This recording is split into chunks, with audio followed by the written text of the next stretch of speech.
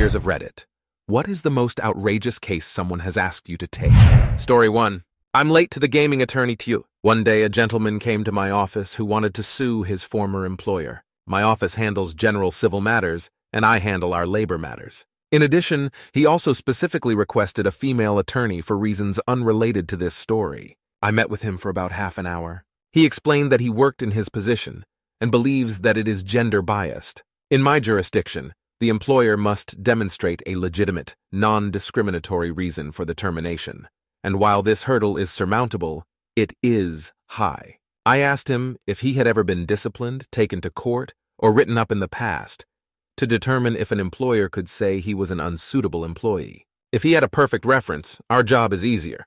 He said yes, 12 times, in 2 years. I ended the interview, thanked him for his interest in our business, but told him that we would not be able to proceed. I sent him several reference numbers, but I don't know if he ever found anyone to take his case. Story 2. Not a lawyer, but a family friend. She had someone come in to sue Starbucks because someone spilled a latte or smoothie or something on the sidewalk, and she slipped on it and hit her head. She claimed Starbucks was to blame because this wouldn't have happened if Starbucks didn't add extra whipped cream to the drink. Story 3. I've had a few, but the best was a custody divorce about 5 years ago. This guy was an extremely smart engineer, but he fell in love with a woman who was just white trash. He married her, and at the time of the divorce, they had 2 children aged 6 and 4. One day, she told him she wanted a divorce and wanted him to move out.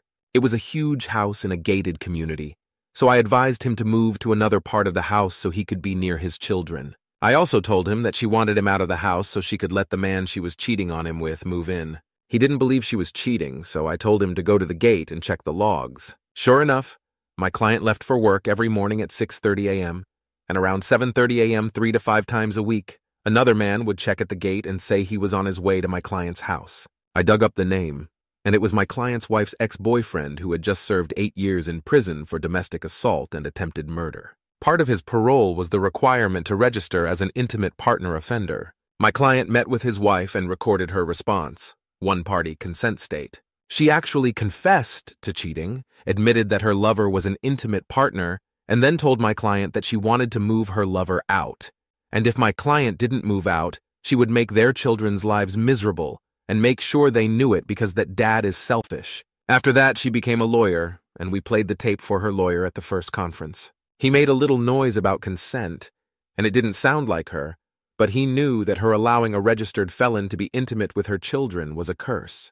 He eventually got a house, full custody, and bank accounts. She received 1 car, her clothes and jewelry, which were very valuable, some household items, and $25,000 in cash. She literally moved from a luxury house in a gated community in the nicest part of town to a trailer in an unincorporated part of the county. Do not chase after garbage. Story 4. My dad's story as a previous attorney in California. This husband and wife divorced. Everything went well, except that the husband asked for partial custody. It was fine, except for the fact that they had no children. No, the man wanted partial custody of the dog. According to the jurisdiction, pets are personal property, so this was out of the question.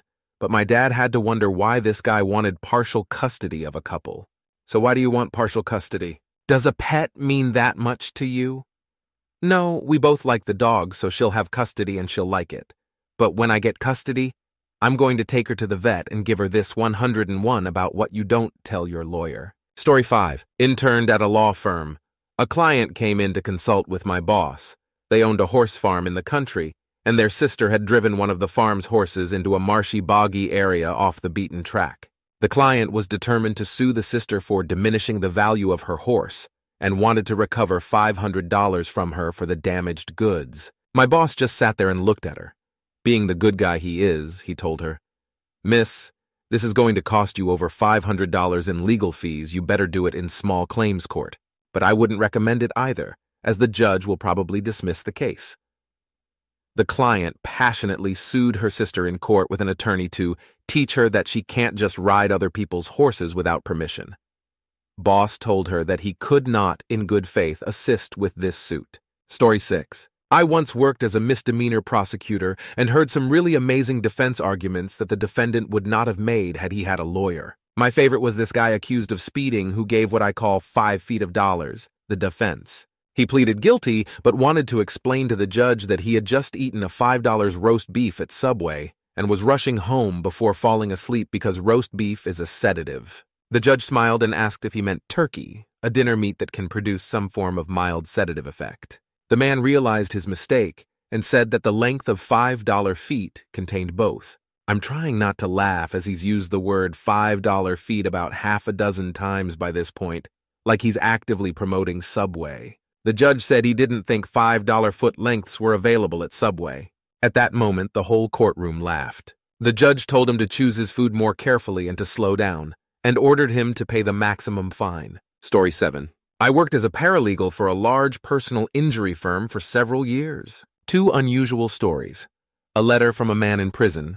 Companies that advertise on television receive many of these. He wanted to sue Oprah, because she was a witch and put a curse on his body. This curse caused him pain in his eyes, liver, and testicles. It was a letter on 6 pages. A man called to sue Burger King because he and his mother got sick after eating 50 burgers over the weekend. He said they usually buy a lot of hamburgers and freeze them to eat during the week.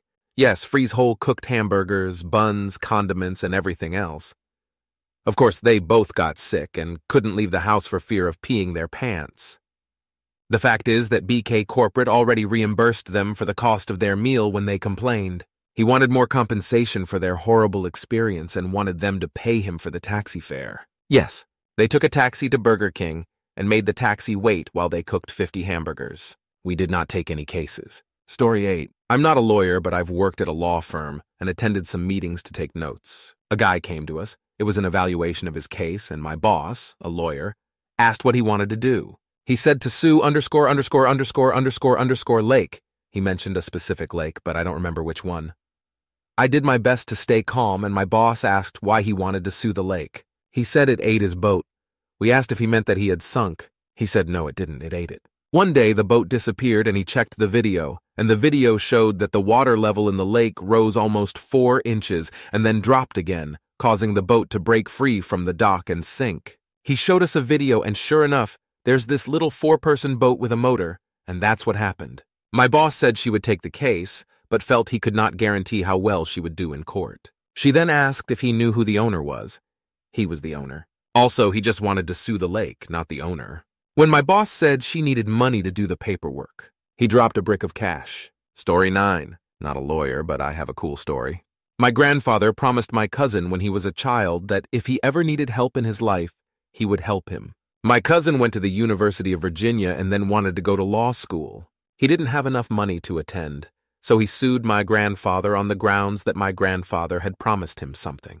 My grandfather didn't want to go to court, so he just agreed. It was very sad, and I didn't see my cousin for more than 5 years. Story 10. After law school, I once had a potential client who wanted me to sue Canada. Apparently, he could not enter the country because of his criminal record. I tried to convince him that a sovereign nation should set its own rules for entry into the country, but he insisted that we could make a lot of money by suing Canada. I didn't take up the matter, but told him I might be able to get him a letter saying sorry, from Canada edit, it to him. I dictated it on the phone while drinking coffee. Thank goodness for the grammarians on Reddit for saving me from this disastrous life mistake. Story 11. It was not my case, but instead was handled by my tort professor. The client came to his office to get a deposit for an apartment. The landlord didn't want the deposit back because, IARC, she was in breach of the lease. She believed that she should be allowed to terminate the lease because someone had broken into the apartment and assaulted her. Torts Prof files a lawsuit seeking not only the return of the security deposit, but also damages against the former tenant. The theory of damages was that the landlord had a duty to provide adequate protection against such an intrusion. The landlord did not dispute whether the tenant properly locked all the doors, she did, but argued that it was not foreseeable that the person could have committed a crime. In essence, the landlord argued that it was unforeseeable that the attacker could gain access to the balcony, and that the landlord fulfilled his duty by putting a lock on the sliding glass door. Start with the duty of care. The landlord only put a standard thumb lock on the sliding glass door. A similar break-in, without an attack, occurred in an apartment on the first floor of the same complex shortly before the attack in question. Then the landlord provided all the apartments on the first floor with bars to prevent the sliding glass doors from opening from the outside. Okay, but what about the fact that the attack could not have been foreseen? She was on the second floor, and the apartments on the first floor are not similar in that they are on the first floor, and her apartment is not. This is what the professor called the tort's Spider-Man defense. The landlord claimed that the apartment was on the second floor, and the attacker entered the apartment through a sliding glass door from the second-floor balcony, so it was not foreseeable that an ordinary person would be able to enter the balcony, except that it was. The plaintiff's attorney provided photographs of the apartment complex in question. On the balcony of the second floor, there was an air conditioner directly below him. Lo and behold, the photographic evidence showed that the average-sized plaintiff's attorney's shoulders were nearly level with the bottom of the balcony as he stood on the AC unit. In other words, based on the height of the air conditioner and its proximity to the balcony, it was quite foreseeable that the attacker could enter the apartment. Leaving the question open, why didn't the landlord provide this tenant with the same bar to keep the door closed? Tenants returned their deposit and then some. Edited to add, these facts are as I remember them from my second semester criminology class about 13 years ago, so I apologize if they are a little off. Story 12. The public defender is here. I was protecting the dog. Not just any dog person, but a serial bad pit bull person. He was arrested, charged, and after several bail applications, released to court. He was then arrested for flipping another pit bull. The best part was his explanation of how he ended up in the kennel the second time. You see, he dropped his liquor bottle in there and had to crawl to get it back. He lost his pants in the process, happens all the time. We took a plea under the old statute they used to prosecute for sodomy, with an agreement to have no contact with the victim. The best is the judge. I remember him looking at my client and saying, I don't know what to tell you, but you can't do this. Story 13. Neighbors sued a woman for missing, and her house burned down because the fire spread to their house and they needed to do roof repairs. Their argument was that her conduct in taking the homeless into her home to give them food and clothing was recklessly negligent. Fortunately, I defended the case, but they had a lawyer, so someone took the case. I think they just wanted the insurance money, but we took them all the way and they accepted our Section 998 offer to settle for nothing a week before trial. Edit. Oh, I forgot. They also filed an emotional distress lawsuit there for having to see her body taken out of the house. Story 14. Only a law student, but this is probably one of my all-time favorites. Nix versus, in the 1880s, Hedden was effectively a mass affair with the sole purpose of proving that the tomato was actually a vegetable and not a fruit. It comes from the Port of New York taxing tomatoes as vegetables. The Nix family, who imported a lot of tomatoes, tried to sue to get back all the taxes they paid because they considered tomatoes to be fruit. Technically, they are. Edit. Probably should have said who won. Tomatoes are still fruits, but they can be taxed as vegetables. Resources. Story 15. Someone just asked me to modify their child support because they lost their job. The child is 17 years and 11 months old. Get the fudge out of my office. Edit. Just to be clear, in my state, child support always ends at age 18 or 19 if the child earns a high school diploma or GED from an accredited institution. This kid has already graduated from HS. Story 16. Anal, but there was a neighbor.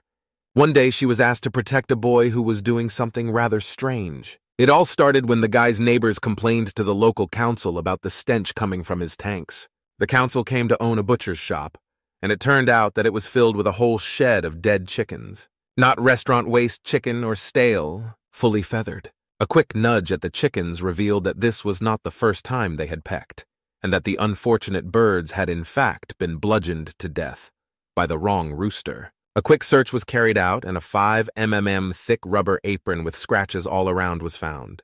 He was caked with bloody feathers and semen, according to laboratory data. After a little investigation, it turned out that his wife was holding chickens and jerking him off with them spectacularly, with his cock through a hole in his apron and his legs scratching at the rubber until they died, and then she'd grab another one and start again, while he doesn't cough up his dirty yogurt into them. His defense was that he wasn't actually them. His wife was doing it by moving the fudge pillows. She said the case hinged on the fact that the chickens could not be shown to be agreeable about everything.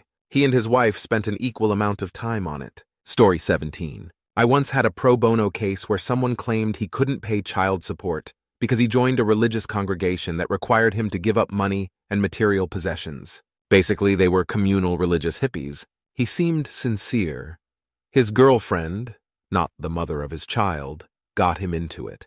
And I had letters and affidavits from a bunch of people in his congregation about the work he was doing, and evidence that he was involved in various youth ministries. He was not paid, but his church provided his basic needs. I argued that the Constitution's Freedom of Religion Clause, which prohibits the government from interfering with the free exercise of religion, does not allow the government to take coercive measures against it.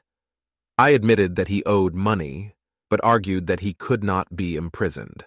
We don't have debtors' prisons in this country, and we don't imprison people for what they consider to be a religious calling, I told the MTD hearing. I was able to prevent any enforcement action against him for about 8 months before he said drop it and went to work for a trucking company. I wonder what happened to him. Story 18. Not a lawyer, but worked with the district attorney, and we had this case where we prosecuted a person for burglary after dark, first degree. Background. Defendant and cohort allegedly broke into someone's home after dark. The person who was with him pleaded guilty to the crime for a reduced sentence. There were 3 witnesses in the house who identified him, and his DNA was found at the scene along with some other identifying material. Fast forward 3 years, and he somehow managed to postpone the date several times. I was there when he complained that his lawyer was talking nonsense, even though she was probably one of the best public defenders in the area, because she kept telling him to turn himself in because he was going to get busted at trial. He somehow extended it for another month. As a result, he was convicted and sentenced to 12 years in prison. Here's the key point. If he had just accepted the plea deal, he would have been out of jail by the time he was sentenced. Note, we made him a plea offer and it was a good offer. 3 years. TLDR. Don't be an idiot when faced with an unlikely situation. Story 19. My best friend called me in a panic last year because she was trying to get a visitor's pass to a local military base. But there was an arrest warrant on her file and she was freaking out thinking she might be arrested. She was released, but not told what the warrant was for, just the name of the city where the charges were from. I called the city and they found it for me. It was petty theft. She didn't even know where the town was, 3 hours away and very small, mostly drive-through. They had my friend's address, social security number, etc. After using her payslips at the bank where she works and contacting the officers, we discovered that it was not her, but in fact a local woman who was well known in the area. A woman stole $5 worth of hot dogs and left a check with her aunt's name on it. The woman's name and my friend's were somewhat similar, and when the officers filled out the police report, they filled out the form with my friend's information. I've never had so much fun calling for free. We all joke that our friend works in a bank during the day and steals hot dogs at night. Story 20. Okay, crowd around the kids. Uncle the Immature Lawyer has a 100% true story to tell you about not only the case I was asked to take, but the one I actually took, because it was so interesting. A female client comes in. She is divorced, but she tells me that her husband died in another state at the end of the country. According to the client, her husband was a tycoon in his specific field and had well over $15 million at the time of his death. It is worth noting that this was her husband's second marriage and that my client was about 25 years younger than her now deceased husband. So I take the client and start researching, and I can find no county in any state where there is a marriage certificate of these people. A client sends me what she says is her marriage certificate, but it's a Staples-esque award form printed and signed by some priest in a completely disjointed state. So now the pieces are starting to fall into place. And here's what happened. 1. Senior business tycoon tells his first wife he's leaving her. She says, go ahead, but we never break up over $. 2. An elderly business tycoon meets a gullible younger woman and tells her he's divorced somewhere in Mexico. Never happened. 3. Senior business tycoon pays a priest to perform the full ceremony. I'm talking church, bridesmaids, rings, the whole 9 yards. The priest simply never notifies any parish about the wedding. 4. An elderly business tycoon regularly sends his new wife $25,000 a month cash via FedEx plane package. My client shows me the monthly FedEx check she saved from shipping. 5. The senior business tycoon has no will and has children from both marriages. Now, imagine my comfort level when I have to introduce these 2 sets of kids. It was insanely awkward, and the irony was how much some of the half-siblings looked exactly like each other. It was strange. In the end, all the children shared all the money left in the estate, and everything worked out as well as it could have. But it was an uncontested situation. Story 21. I recently settled a broken banana case. It was kinda crazy. Our firm represents many veterans. We get several calls a year from vets who claim they have had a microchip or transmitter inserted into their head. They claim that they hear radio waves, that it interrupts their thoughts, that they have been experimented on, etc. These are always strange calls. One summer in college, I worked for a firm that handled thousands of hurricane and personal injury claims. Sometimes claimants would call the firm to ask questions or start a lawsuit, and we would take turns answering those calls. One day this guy called and said that when the water level rose after a hurricane, sharks escaped from the city aquarium and one of them attacked him. He seemed like he was crazy and kept going into all these crazy details and claimed that his banana and testicle were bitten off and his wife didn't love him anymore because he couldn't perform like he used to. I didn't answer the call, but I was sitting next to the guy who did. About 10 minutes later, I looked past the guy on the phone and saw 3 colleagues cracking up in the hallway. It turns out that the Shark Boy was actually a prank by a colleague who called the office from her cell phone. He kept it up for about 40 minutes until he finally broke character. It was awesome. Story 22. I'm sure this will be buried, but I had a wrongful death case where a guy accidentally overdosed his girlfriend on meth. They were both addicts, and apparently adding some sweets to your peach will get you high faster. On the night in question, they decided to put methamphetamine on his banana, at which point he became intimate with her. She died from this. I will never forget it. Story 24. This is not my story, but I think it fits here. I live in China. In recent months, the government has made it increasingly difficult for companies and individuals to withdraw money from the country for reasons. One bright spark sparked the idea for his company to 1. Set up an American front company, 2. Enter into arbitration with said company for breach of contract, and then 3.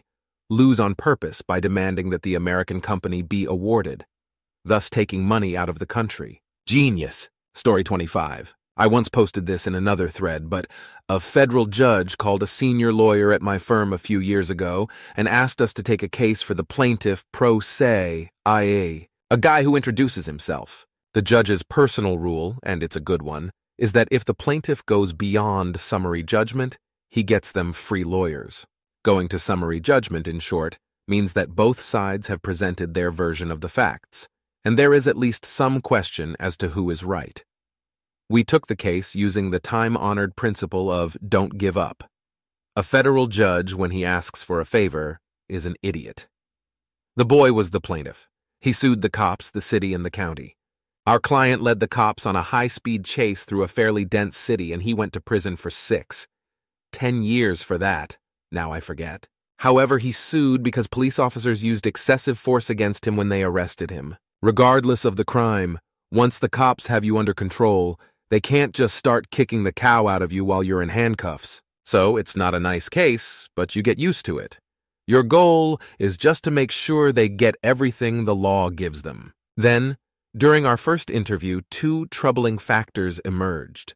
Looking back on his life story, he recalls that once in his youth, he ate sweets and got kicked out of a college class. Enraged, he goes to the parking lot, finds a girl standing by his car, and attacks her. Yes, our client. For this, he served 10 years in prison. Now, apparently 15 years later, the police can treat rapists unfairly in an unrelated incident, and everyone deserves equal protection under the law. But yes, it is much harder to emotionally support your client when they bring it up. Speaking specifically about this case, if you're a cynic, you might ask, was he driving drunk the night he decided to lead the cops on a car chase? So I asked, and he said, well, I had 1 cup at 8 p.m., but it was at 2 a.m., so to be honest, it had to be out of my system. Perfectly. Then, of all people, it was an elderly intern who said, did you take anything else at the time? Oh, I had Coke and candy that night. Jesus, man. Earlier, when we asked about alcohol, you didn't want to volunteer. But more importantly, if he consumed all those sweets, how well does he remember all those beatings from years ago? He had no other witnesses who would speak on his side. Anyway, we got him a nice settlement, probably better than he deserved, and forgot about him. I found him a year or 2 later and he was on the state's most wanted list. I don't even want to know. Story 26. If a client came in and told me he needed a restraining order against his neighbor, seemed pretty normal. Said his neighbor threatened to break him up. Then I started digging. Said he installed video monitors around the perimeter of his house and they were all trained on his neighbor's house. I asked him why, and he told me that he was sure his neighbor was spying on him, swear that his neighbor hacked his wireless network and knew what he was doing on the internet, and that his neighbor knew when he was taking a cow and when. He told me that he could hear his neighbor talking to other people in his house and on the phone about what the client had been doing in the house all day. I asked him, "You mean, can you really hear that?" And he said no, but he felt it, like he knew it was happening. I referred him to several mental health experts I knew and got him out of the office as quickly as possible. By the way, the neighbor threatened him because he told the client to stop pointing the cameras at the house or he would beat him up. Story 27. I had to defend a 50-year-old father from his divorced wife and 15-year-old daughter, whom he regularly assaulted since the age of 7.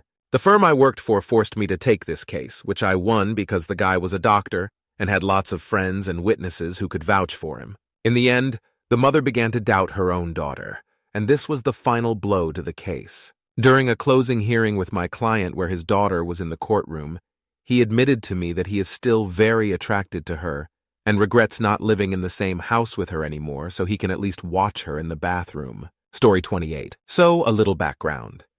I spent 10 years representing disabled adults and children in various cases at a legal services firm, so our clients were not charged fees. A man came to me who had a muscle disease due to which he could only move his hands. The state, through the Department of Vocational Rehabilitation, paid for his college education. He chose a commercial institution and received a degree in sound engineering.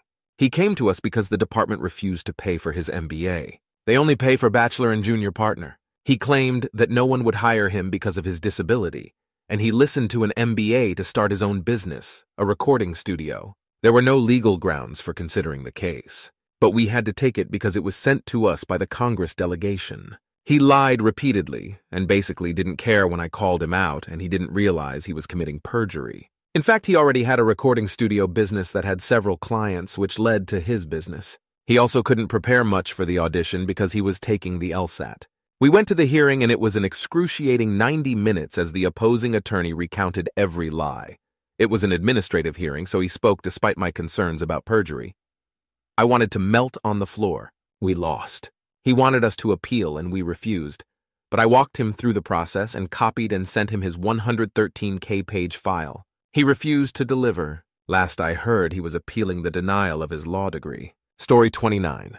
When I was a junior associate in the regional office of a large firm, one of my assigned jobs was to handle some of the "I want to speak to a lawyer" calls that came into the front desk. We didn't pick up cases off the street. Partners, by chance some random person called the front desk with something really noteworthy, decided that someone should take them, document them, and, if necessary, send "Sorry, we don't do these kinds of things" letters to protect yourself after the deadline.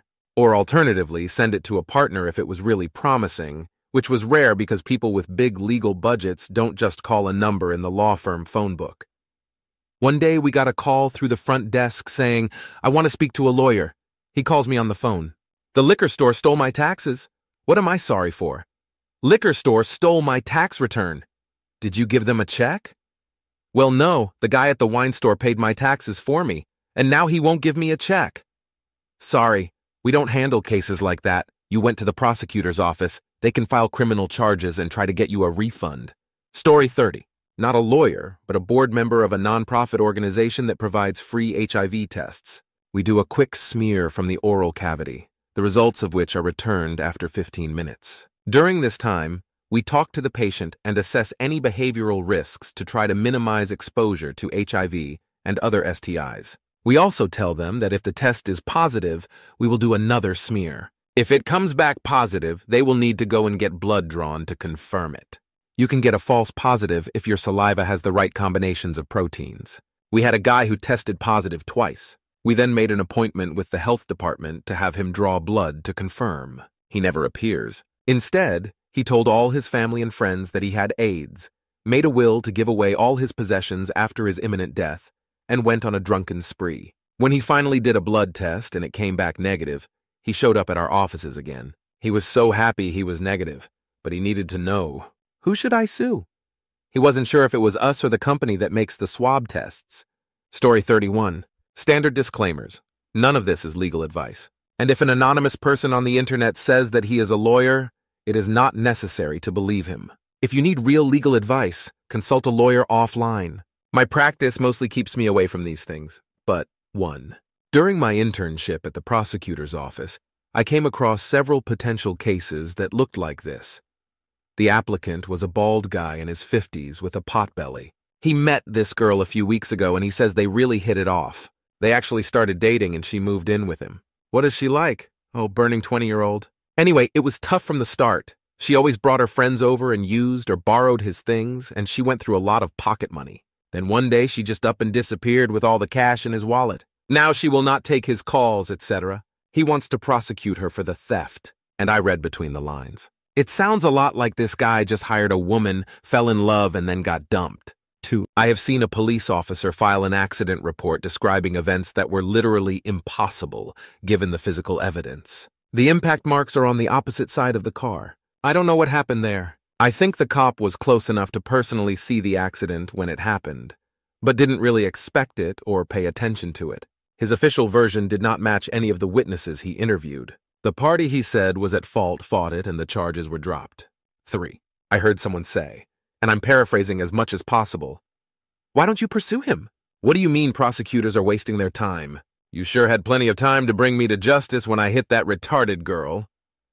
I'm not kidding. 4. Unlicensed door-to-door dentistry. I have not been involved in the prosecution or defense of this, but apparently it is a thing and very illegal in my state. Story 32. When I was a first-year intellectual property lawyer, 2000, a woman asked me to represent her in patenting her body technology. She believed that her body was filled with technology that could be useful to the UN or UNICEF. She explained that several years ago she was kidnapped and woke up in the White House in Washington. Still and incapacitated, Hillary Clinton personally operated on her, despite Bill Clinton trying to stop Hillary. Hillary then surgically implanted secret technology into her body and brain that allows Hillary to control this woman's body and mind, and allows Hillary to see, hear, and feel what this woman sees, hears, and feels. She expressed the need to act quickly, because Clinton operatives have been tracking and searching for her since she fled the White House just over a year ago. Fortunately, the firm I work for represented the Clinton family in a local defamation suit, so I was conflicted.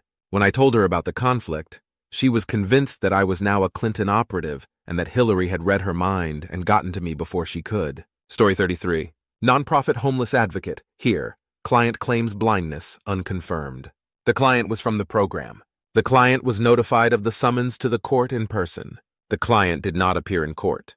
The client was ordered to evict. The client does not respond to messages. We come to the eviction with the police, loaders, and a locksmith. The client crashes after we use the master key to log in. A policeman knocks on her door to ask if she's okay and if she needs an ambulance. The client jumps up and falls on her back, screaming that the police are hitting her. A client asks me, having a law degree, to take her case for a police assault. I told her I was not a police lawyer. Story 34. My first month at the firm where I currently work, a small litigation firm that practices in almost all areas, a man came into my office and said he wanted to die. At first I was surprised, but mostly we talked about it. He was in the Army. He watched his friends die for years, was involved in 2 different plane crashes, one of the few to survive each, has become very religious in the last 20 years. He said he no longer wanted any treatment for any injury no matter what. Basically, if he breaks his arm, he wants to be able to stay at home and let it heal or not, and if not, it will finish him. So be it. He wants to go on his own terms, without medical intervention. The main issues here are mental illness and elder abuse. The assumption is that no sane, ostensibly healthy person would choose to die from a broken arm simply because they don't want treatment. And someone who is intellectually incapacitated cannot execute a directive or other controlling document, thus managing their future health care, property, etc. Elder abuse is a bit more complicated. Generally, say he breaks his arm, refuses to seek medical attention, but his daughter knows he's sitting at home with a broken arm and it's getting worse.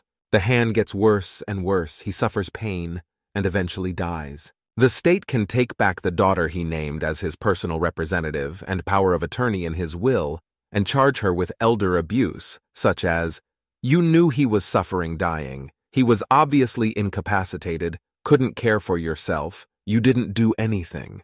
The state is interested in preserving the lives of its citizens. You violated the interest. So how do we get around these issues? I drew up his directive, which banned all medical services. Most directives specify the acceptance or refusal of rescue medical care. This is standard practice. But there is still a huge gray area in legal precedent when it comes to intentionally denying a person basic expected medical care. To solve this problem, I asked the man to come to our office and asked him a bunch of questions to test his mental fitness, from simple things like self-care feeding to more serious questions like why he wants to do this, how his life led him here. It was his decision. No influence from family, his religious beliefs, etc., all of which was recorded by a professional videographer to make sure he wasn't, to put it simply, completely insane. We talked about how he makes it easier for my daughter, my family, me, our company, etc., from any liability that may arise from his death after this directive, and so on and so forth. To date, nothing has come of it. He is still alive and doing well. Will anything ever come of this? Who knows?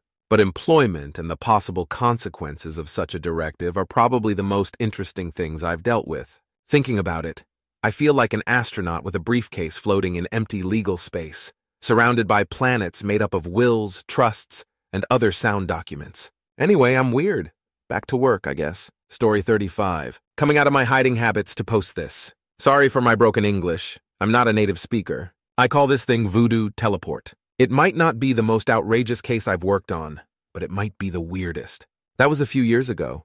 Fresh out of law school, full of hope. This was my first court case about a guy who came from Togo and asked for asylum in my country because of his, which is still illegal and socially unacceptable in Togo. As his lawyer, where I come from, Belgium, I first have to prepare him for the hearing before the immigration authorities. I cannot be present at his first hearing, so preparation is crucial. So I ask him about how he first entered the country, and this is his story. He told me he came from a village near a sacred, magical, holy whatever waterfall. His grandfather, who seems to be the head of their village, also happens to be a real voodoo healer. The voodoo religion is still very well represented in Togo, and so his grandfather told him that if you say the right spells and prayers in the cave behind the waterfall, it can make your wishes come true. This is what he did. He cast a spell and prayed to get out of the cave for 3 days and 3 nights in a row and then passed out. When he woke up, he was in Brussels and very disappointed. He was actually praying to wake up in California. I would be disappointed too. I very diplomatically explained to him that his religion and beliefs are not very popular in Belgium, and that the immigration guys would probably have a hard time believing him.